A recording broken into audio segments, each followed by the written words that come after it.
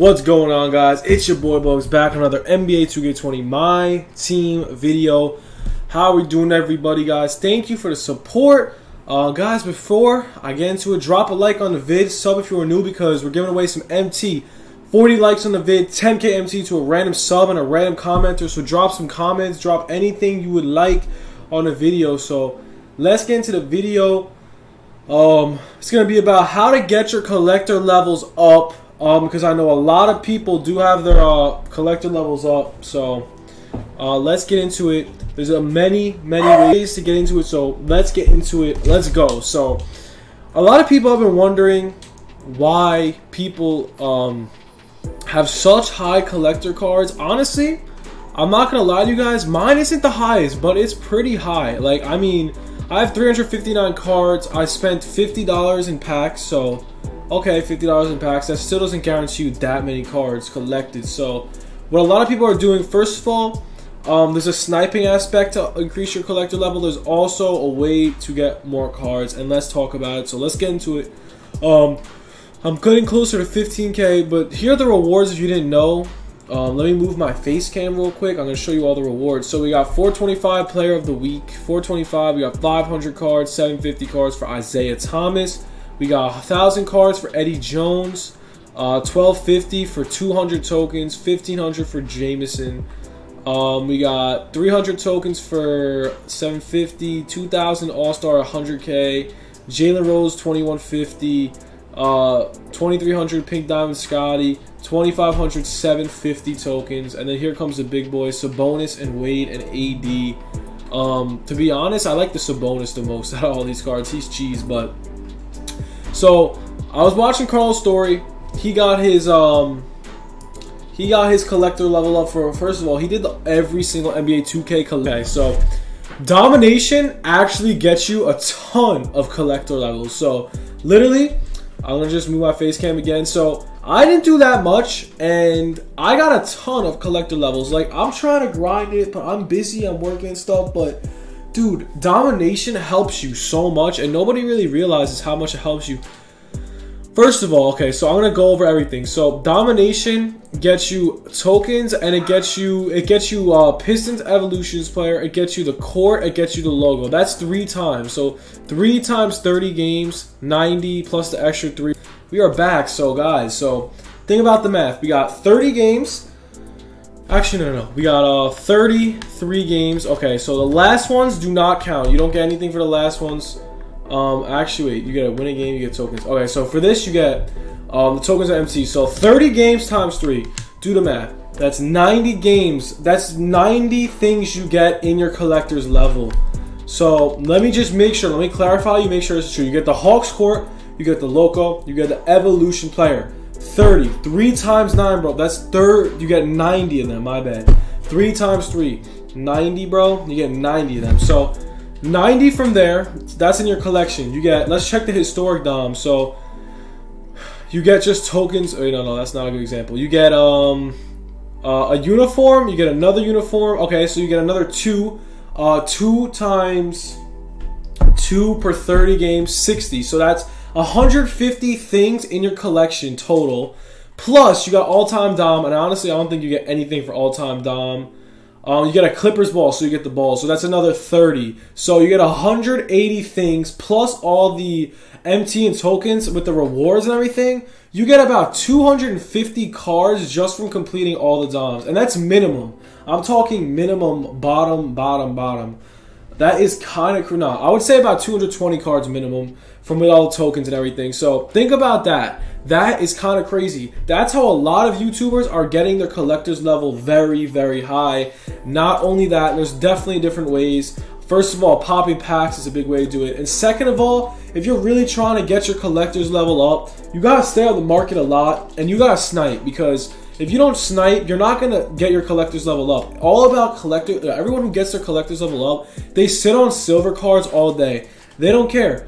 They sit on silver cards all day, every single day. They don't get off the auction or anything. Like, I mean, seriously, you just got to be patient. Silver cards, all right, right here, 4K for this. I'm going to make a solid 6K, 6,300. Not only is it a good way to upgrade your collection, if you're trying to. You could snipe these cards all day and make a ton of MT.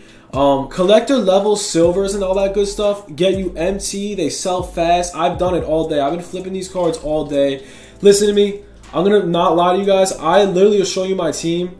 I spent $50 in the game, no lie. But this is my team. I got Giannis, I got Melo, I got Curry. I got all these dudes. I got Durant, I got LeBron in the auction. I got 30k MT, a ton of rubies, a ton of sapphires. You don't have to believe me. I don't care. I posted pack openings before. You can go check them out. But the way I make MT, first of all, is paying attention to these collector levels, upgrading my collector levels, getting tokens from domination, and simply just like racking up my collection. Yes, I don't have every collection done, but it takes time. You guys have to realize that. This game takes time. I don't have every collection done. I'm slowly getting it done. Like, I have 7 out of 15 for the Raptors. Yeah, but this is the problem. The silvers go for a lot. If you guys somehow have any silvers, I would sell them. Like, if you have any silvers, get rid of your silvers for bronze and golds and sapphires and all that. Because, dude, the silvers are too expensive, especially now in the game. You just can't really take them. You can't really have them. You know what I'm saying? Like the silvers are too expensive now. They're gonna go down as the year goes on. So why have them on your collection now? It's just a waste of MT that you could be selling them for and getting more collector level upgraded. So if you understand what I'm saying, you do. If you don't, just hit me up with a comment. But so like, see, as you can see, all these silvers are 35 plus. So if they're 35 plus, bro, and you have none of the bronze cards, so let's say, for instance, I pull Ish Smith for 6,900, right? So, okay, he's mad expensive. So I sell 6,900. I pick up this bronze card. Look how cheap these bronze cards are. Let's say you got no bronze cards. He's like 1,000 MT. So 6,000 MT. Let's say you pick up 6 bronze cards. You get 6 bronze cards instead of 1 silver card. So think about that. Like, for instance, I got no bronzies on the Sixers. Are these seriously all silvers? I got no bronzies on the silver. Wow, the whole collection is silver up. That's crazy. So Sixers collection, definitely one of the harder ones, especially since there's all silvers. Like, this collection here is probably really expensive. The silvers are rare. Silvers are so rare. Also, bro, if you're gonna spam packs and you see you're getting tight because you didn't pull amethyst. I got tight. I didn't pull any amethyst off my $50 pack opening. I didn't pull any amethyst, but you know what happened? I pulled a ton of silvers and I was very excited because silvers go for so much MT. Some of them go for 10k, some of them go for 20k. Yes, some of them go for 5k, but silvers are huge, bro. You make a ton of MT off silvers, sell them, pick up bronzes. That's the way to do it. Also, to get your collector levels up, you could do single player triple threat. Another great way to do it. You get packs, a ton of packs. You get tokens, which upgrade it. You get a chance at that diamond. You get Darius Miles. You get a ton of triple threat awards. You get a Western Conference pack, Eastern Conference reward. You get an Amethyst Desmond Mason. You get Jason Williams at 200 wins. More packs. From this alone, if you complete all 1,000, you're guaranteed, I would say, about probably around 50 to 100 extra cards in your collection. Maybe even more than that. I don't know if that's exact math. But with all the cards and stuff, definitely at least 50 to 100. Also, what I was thinking is you could play this thing for the Alonzo Mourning and the Dwayne Wade, the evolving cards. Where is it? So we got challenges. If you guys don't know about this, I suggest playing these solo challenges. Even though I didn't even get up to it yet, I'm trying to grind other stuff. But you get a free, first of all, you get a ton of MT, you get a ton of tokens, and also you get a free Alonzo Mourning diamond. So yes, you do have to complete the whole Spotlight collection. Not complete it, but at least buy the players for it. But yeah, so we got 6 tokens here, 6 tokens here. And guys, I just wanted to let you know that thank you guys for coming out and watching my videos. This video, I hope it was helpful. Just make sure you follow my steps, bro. First off, any grinding you do, I suggest you try to finish all domination. You get that collector's level up legitly.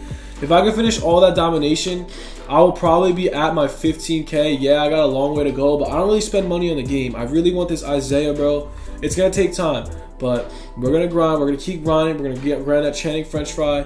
We're going to get my collector's level up just from grinding domination. But best way to upgrade your tokens, your set, is picking up silvers, flipping them, buying bronze cards, and then going to domination and simply just playing the game. So with that said, hope you guys enjoyed. Hope you have a good day. And stay tuned for the next video tomorrow. Have a good one, guys. Peace.